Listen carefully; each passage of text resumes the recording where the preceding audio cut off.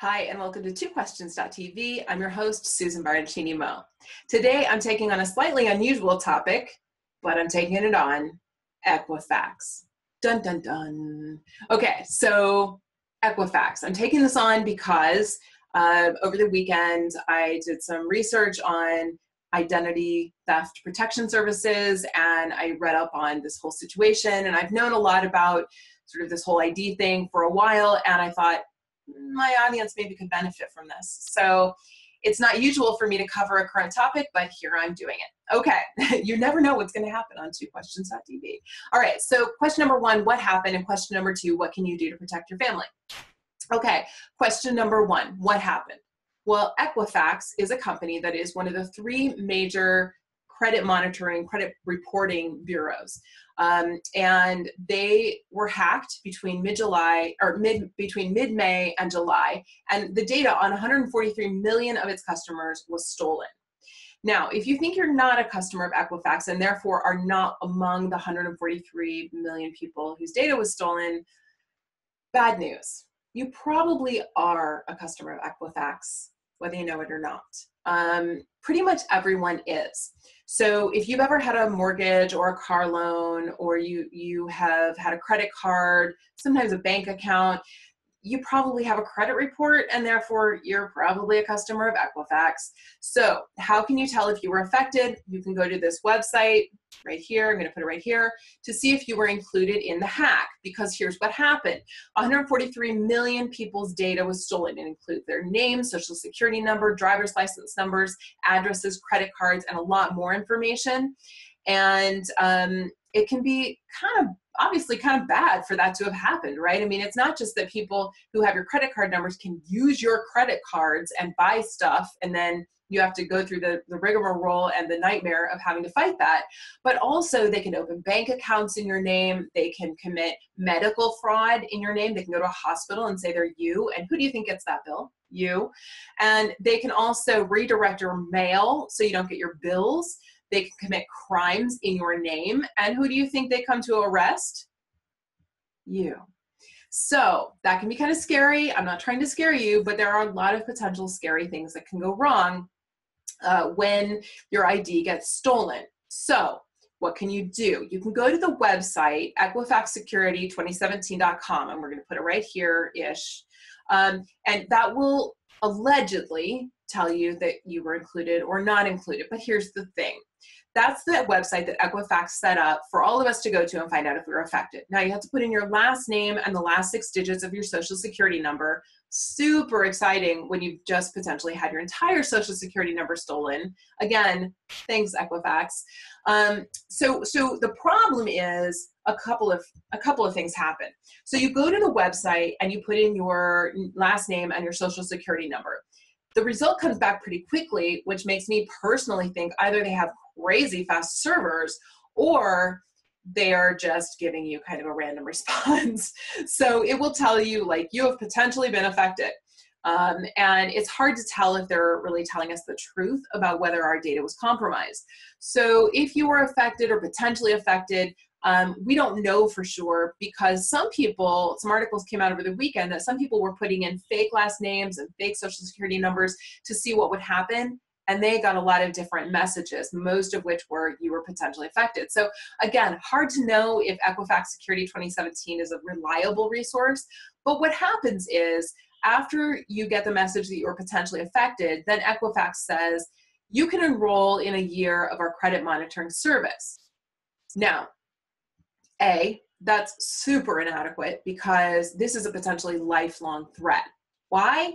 Because when someone steals your credit card number, you can call Capital One or Chase or whatever your bank is and tell them, my credit card was stolen, please send out a new one, and make that number, cut it off. And they'll do that, and you're pretty safe after that. But you can't do that with your social security number. That's a number for life. And as far as I know, you can't change your social security number. So this becomes an issue when, after that year is up, then what happens? So the other thing that happened is some people have been sharing a couple of articles and information that says that if you're affected and you agree to your credit monitoring, then you're opting out of your right to class action suits later, to participate in those class action suits later. That is untrue. If you opt into the year of monitoring, you can still participate in class action suits later. That's not what there's a clause in the agreement for the credit monitoring service. It does not refer to this particular breach. So if you want to go after Equifax later as a part of a class action suit, you can do that. You're not giving up that right just by signing up for that 1 year. But again, that 1 year is super inadequate. Okay, so question number 2, what can you really do to protect yourself? One thing you can do is to freeze your credit. Now, this comes with a potential $5 to $10 charge for each credit bureau. So that's $15 to $30 total per person to freeze your credit. What that actually does is a little complicated. I'm going to link to an article in the notes for today so that you can find out not only what it means to do that, but also how to do it. This will not protect you from someone stealing your identity for other nefarious purposes, however. So you can freeze your credit, but that's not going to protect you from all these other things that could happen and go wrong. So there are these identity theft protection services, monitoring and protection. And so I want to give you a sort of a review of what your options are because I did spend quite a bit of time this weekend finding something that would work for my family. And I want to help you find something that will work for you. Please note, I have no relationship with any of the companies I'm mentioning. I will be linking to them in the notes, but they're not affiliate links. There's no relationship whatsoever here with these companies. I'm just trying to, create a video that's valuable and helpful to you, okay? So here's the rundown. If you have AAA, that wonderful company that will come and help you if you have a flat tire on the highway, AAA, your membership comes with Protect My ID by Experian, one of the other 3 credit agencies. You get a basic membership. You can add on and upgrade to their deluxe membership for like $8.95 a month, and that will add on all 3 credit report monitoring. So you're not just monitoring the Experian report. Now you can add on for $9 a month, all 3 credit reporting. And it also monitors internet scans, sort of looking for your data on the internet and some other stuff. But again, I'm not personally feeling super trusting of the credit report agencies now, wondering if that's maybe not the best place for me to have my, I kind of wish they were already protecting my data, and I feel like I shouldn't have to pay them to protect it more. Anyway, AARP, if you have AARP, which you can have if you're, I think, 55 or older, they have Trusted ID, which is the Equifax plan, the company that just let all your info get hacked. They do have family and individual plans available, but I wouldn't even bother with Trusted ID at all because you're going to be getting a year of that for free anyway. So I just wouldn't bother with that one. Now, among the many options for identity theft protection, there are kind of 3 that I really liked. One is Identity Force, one is LifeLock, and one is ID Shield. Again, I have no relationship with any of these companies. I'm not promoting anybody. I'm just saying this is what I learned when I did my research this weekend. Okay, Identity Force I like because it includes medical ID fraud protection. That means scanning for, someone using your identity when they're, getting healthcare. They scan court records, blogs, databases, and other websites for your personal information. They don't have family plans, but their plans are like $18 to $24 a month. That's Identity Force. LifeLock has plans that are $10, $20, and $30 a month, depending on how much protection you want, how much monitoring you want. They also include something nobody else includes, which is sex offender registry reports, which means if someone's using your identity and they get picked up and convicted as a sex offender and then have to register as a sex offender and they use your information, they stay on the lookout for that.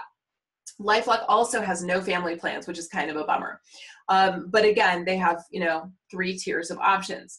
The third option I liked was ID Shield. And I really like ID Shield because they have really affordable family plans.